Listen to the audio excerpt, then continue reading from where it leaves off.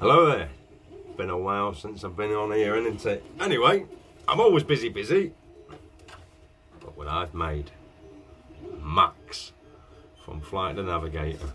I've just got to finish his body off, so I just thought I'd give you a first update and see how he's going. So I've got to put the light in. I'm going to put a light in, and then I'm going to put a glass dome inside here. Got to clean it all up. Absolutely brilliant. I love it. Aye.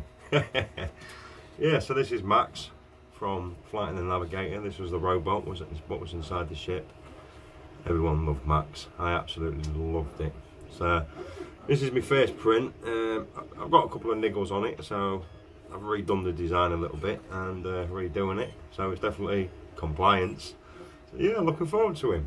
He's gonna put him on my wall. Just stick him over there somewhere, and you know, when I need a light, Max is going to come out. I might put a sound card in, you know, so he speaks and says a bit. You know, how far can this go? Oh, it's limitless how far it can go. You know, I might put him on a robotic arm. I might, you know, take these off and put those hands that come out, you know, where he's holding the map.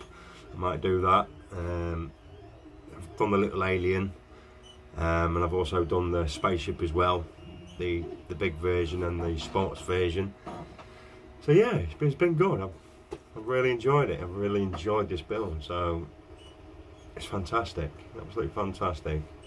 So I mean, if I didn't want to put anything inside, I mean, I can put a centre dome inside, you know, and just have it as a static prop. But you know, if you're going to build something like this, you may as well go all the way with it. You know, I'm going to clean it all up, sand it, and then I'm going to use some chrome paint.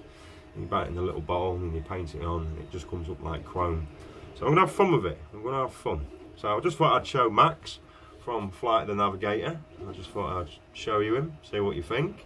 Anyway, see you all soon. Ta-da.